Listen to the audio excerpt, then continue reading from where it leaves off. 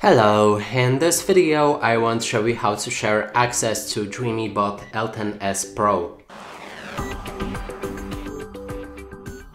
And to do this, first you will need to click on the three dots inside Xiaomi Home app, then make sure that the people that you want to share this device with also have the Xiaomi Home app installed, and then now we can scroll down, find device sharing, click on it, and inside you'll be able to click on manage device sharing, click on the plus button to share it with Xiaomi account phone, then enter their email address, phone or Xiaomi account ID right here, and they should be invited to your robot. And that's it for this video. Hope you like it. Please consider subscribing to our channel, leave a like and a comment below.